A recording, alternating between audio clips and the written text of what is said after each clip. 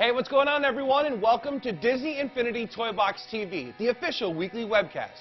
This is your go-to destination for all the latest and greatest news from the world of Disney Infinity. And I'm John. And I'm Allison. And this week we have an awesome episode for you. So last week we actually celebrated the announcement of Disney Infinity Marvel Superheroes. And this week we're going to take you behind the scenes of that event and give you an inside look at the event.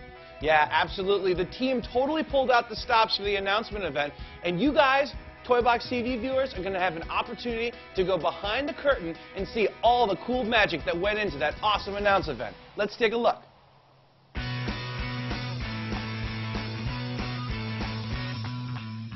All right, guys, the big event is just about to start. Follow me in and let's check it out.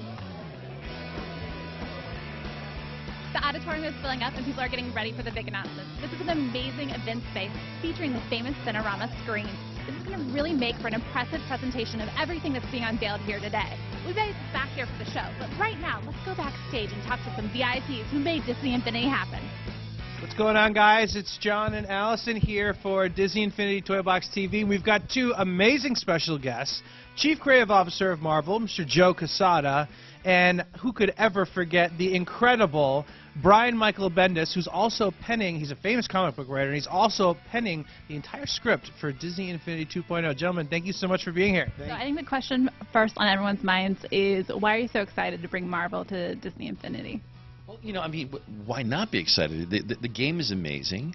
It's been so incredibly well received, and I think it's a perfect venue to bring Marvel to. We're going to do some incredible things. It looks great, and you know, we know it's coming because we've seen all this stuff, and fans have no idea what they're in for yet. Which character are you most excited to play? You know, of the characters that we've seen. Because you know there are others that I know about. I'm most excited to play Captain America just because I love the shield action. I also love the sculpt. I think it's really cool. But I think Cap is my favorite right now. What about you, Brian? Do you have a favorite? I think Iron Man just fits in this world. You know, there's building and there's just world building, and that's kind of what Tony Stark does, and it just kind of feels like the perfect character for the game to me. So, Brian, I want to know, how is this different than any of the other projects you've worked on? Well, you know, it's the similarity that I like. You know, I talked a little bit on stage about how, you know, Marvel always had some kind of interactive quality to it. Back in the '60s, like there was like, when you read like the letter column, you felt like you were part of the show. And these games are kind of like the modern version of that. Like the interactivity was always there. It was always Marvel was your universe. It wasn't just a universe that you were watching. It was like you were part of it. So this is just like, when I was a kid, I couldn't even imagine having something like this. It'd be the coolest thing in the world. And I've seen my kids play the first version and how they react to it so passionately, and they're so little, and they so get it. Knowing that there's going to be kids that fall in love with these characters because of this game, or in a different way, or sparks their imagination like it did to us when we were growing up, and when like we want to work at Marvel Comics when we grow up. That's the coolest thing ever. That literally could happen from an experience like this. So to offer that, be part of the team that offers that experience, that's the best. No, it's been awesome having you guys, and thank you so much for being a huge part of our project and being here today and just taking a few minutes to talk to us and all the fans. I think they're going to love the game. I hope they love the game. Please let us know if you do. If you don't, call him. There's already a ton of excitement. Reach me at Joe Quesada on Twitter. That's where you can find me. Yeah. All right. You heard him. All right, see you guys. Okay, guys, was that amazing or what? Look, the announce event was such a blast, and we hope you guys are as excited about Disney Infinity as we are. And remember, each week to check in with us here at Toy Box TV for exclusive looks at everything we're doing with the 2.0 edition of Disney Infinity Marvel Superheroes. We also want to hear from you. Are you excited for the next chapter of Disney Infinity? What are your thoughts? What features do you want to see? How about character requests? Who are you hoping to see? Yeah. I'm sure you've got some of them. So leave them in the comments or on the forums and let us know.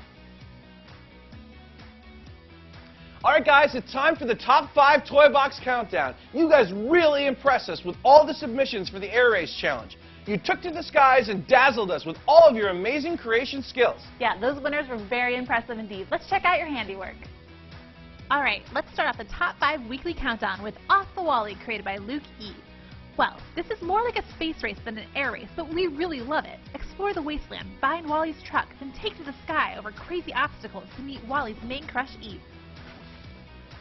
Next up, we have Asteroid Race, created by Crazy by Nick. It looks like space is a pretty compelling topic right now, as Crazy by Nick has brought us another cosmic creation that is sure to really get your pulse pounding.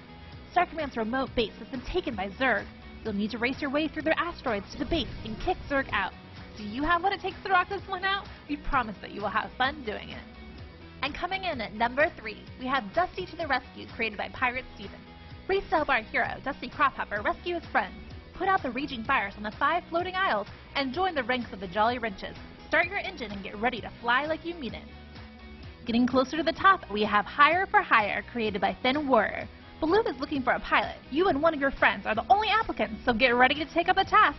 Whomever delivers 5 packages first gets the job.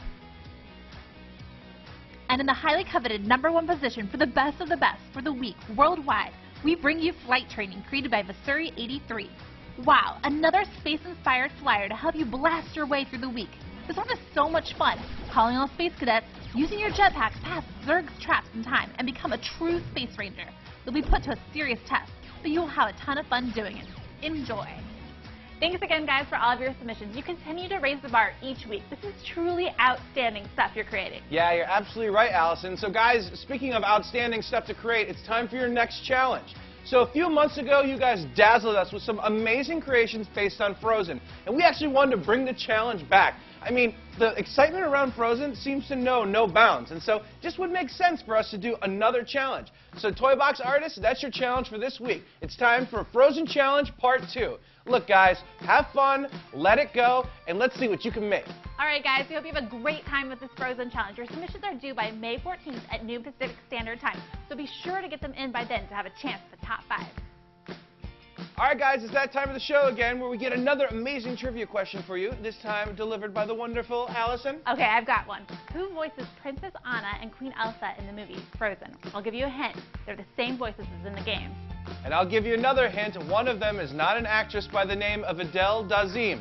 So, guys, go ahead and write your response in the comments or post it on the forums. We can't wait to see the answers. Hey, Allison. Hey, JB. Guess what time it is? What time is it? It's time for the social media spotlight. That's right. And this week we have an awesome social media spotlight for you, including an interview with a couple YouTubers that we met up with.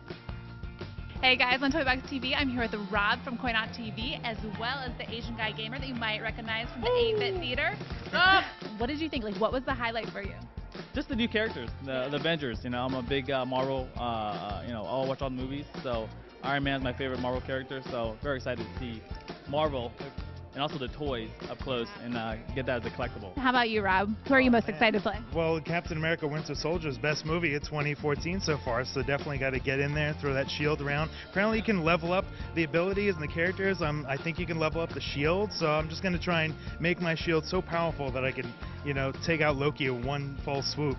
All right, so let's do something fun. Can you guys do your best impression of a Marvel superhero? Here's my Captain America. There you go. On your left. On your left. On your left. All right. Thank you both for taking time to speak with us.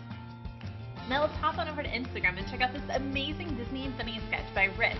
We love seeing your guys' drawings, and we'd love to see more of these. Speaking of which, on Facebook, Shane C. blew us away with his mashup sketch of Wreck-It Ralph and the Hulk. Who do you think would win this face-off?